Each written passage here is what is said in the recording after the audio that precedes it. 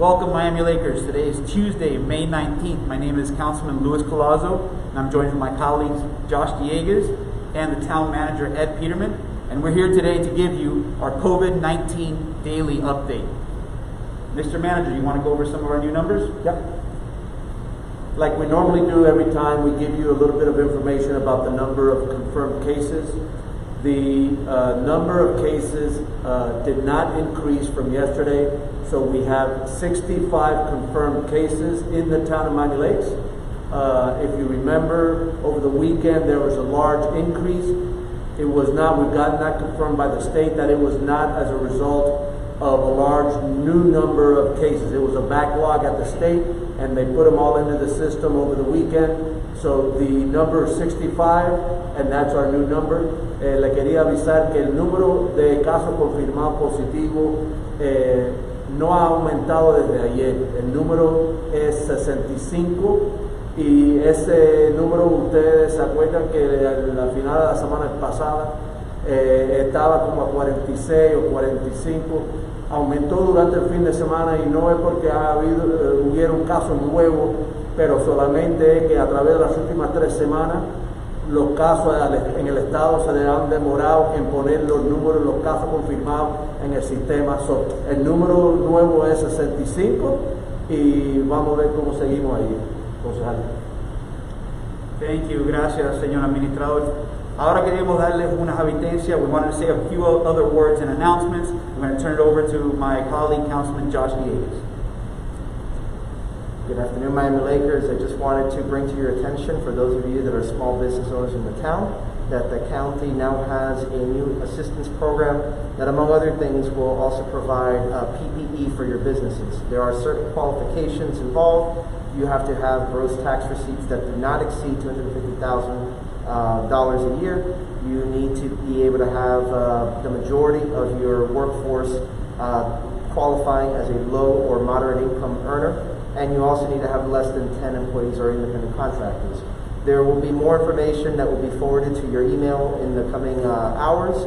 I will also go ahead and take the initiative to post that information on my social media and share it to our 2 large groups, I Love Miami Lakes and Miami Lakes residents. So please be on the lookout for that, as availability is limited. The program is for $5 million, so when you do the math of the amount that they're giving out against that total amount, it's about 200 people and applicants that they will be able to accept. So as soon as you see that information posted, be sure to check it out, to review the requirements, determine if it's something that you can use for your business and that you need to use for your business, and then apply quickly if the answer is yes. So just wanted to share that information. Thank you very much. Thank you, Josh. I'm going to repeat what you said, or try to repeat as much as what you said in Spanish. Mi colega, el concejal Joshua Dieguez, quería dejarles saber a todos estos negocios que están ahora abriendo de nuevo, ahora que el condado nos ha dado permiso de abrir, que está ofreciendo un grant que le provee dinero para mascarillas y guantes y los equipos para protección personal en sus negocios. Estos son fondos que van a estar limitados. Él va a estar mandando un correo electrónico y va a estar poniendo esta advertencia en las redes sociales, entonces estar pendiente de esa información de parte del concejal Joshua Dieguez.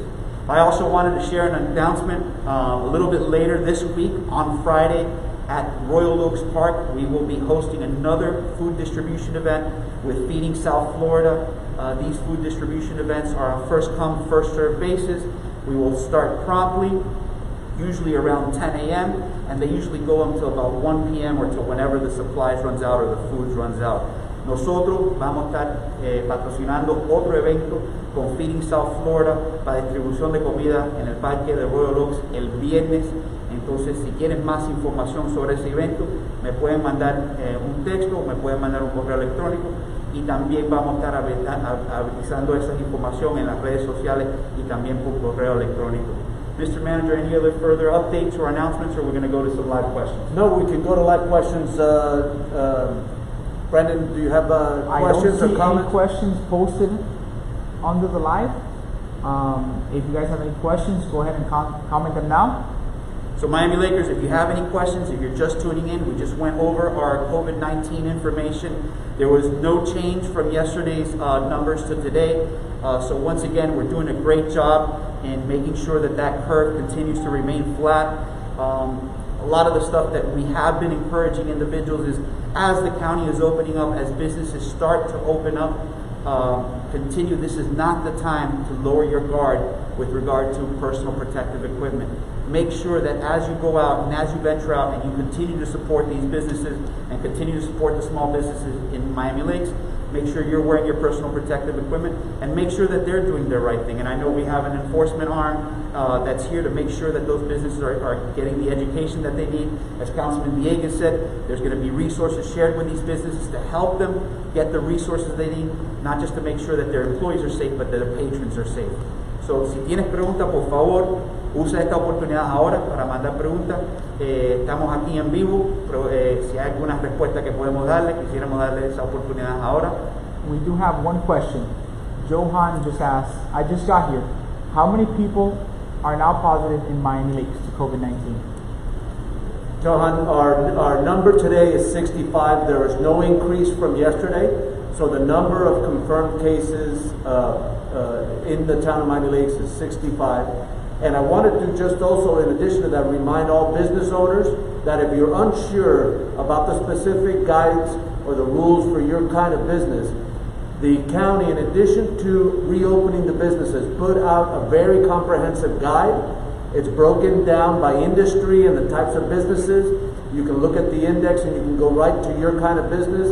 But that guide there's a link for it on our website. It's at miamilakes-fl.gov/coronavirus. Near the top of the page, you'll see the link for that guide. It will take you. The guide is 185 pages. It's very extensive, a lot of information. But if you follow the index and go right to your kind of business, it gives you all of the rules with regard to social distancing, any kind of rule with regard to personal protective equipment. All of that information is right on that guide. It's very helpful for business owners as we reopen our economy. I also you might want to reiterate as well that this is something that just wanted to also point out to our residents that when we're talking about the total number of cases, it's important to realize that is from the start of this entire pandemic. So, when you're talking about... Many of them have recovered. Exactly. The majority of them have no doubt recovered by this juncture. So it's important that you put that number into perspective and not just to look at it solely as that number, that total number, but to look at it in the context of the amount of time that we have been keeping this record, which by now is over 2 months. So just wanted to put that out there and put it in context. Sí, para los negociantes que están aquí en la ciudad de Miami Lakes, le quería avisar que en la página web de nosotros tenemos un guía que el condado publicó el viernes. Ese guía le dice, dependiendo del tipo de negocio que usted tiene, exactamente todas las regulaciones basado en si la distancia el distanciamiento social necesario, toda la limpieza, todo ese tipo de información está basado, está designado por el tipo de industria o el tipo de negocio. Usted puede buscar ese guía en la página web de nosotros en miamilakes-fl.gov/coronavirus. Ahí está el link que dice el guía, el guide para ese libro que es extenso, es más de 180 y pico páginas, pero en el índice usted puede buscar el tipo de negocio suyo y dirigirte a esa sección y te va a dar toda la información necesaria para estar seguro que la apertura de tu negocio va correctamente. Thank you. Gracias, señor administrador. Do we have any other questions coming in live? Well, Miami Lakers, we're going to be signing off in a little bit. We have a town council meeting tonight. Encourage you all to participate as well in our town council meeting. We'll be going live at 6:30. Closing remarks from Councilman Villegas. No, just wanted to encourage everybody to be safe out there and continue to follow all the recommended guidelines. We have gotten to this point because of your sacrifice and your willingness to be part of the solution, not part of the problem. So we encourage you to continue to be part of the solution as we continue to move on into what they're calling the new normal. but it's really about us getting as close as possible to the lives that we had before. So we can only do that with your cooperation, your continued support. You guys have been fantastic, so please continue on that path. Thank you, Councilman Villegas. And again, we will have a food distribution on Friday.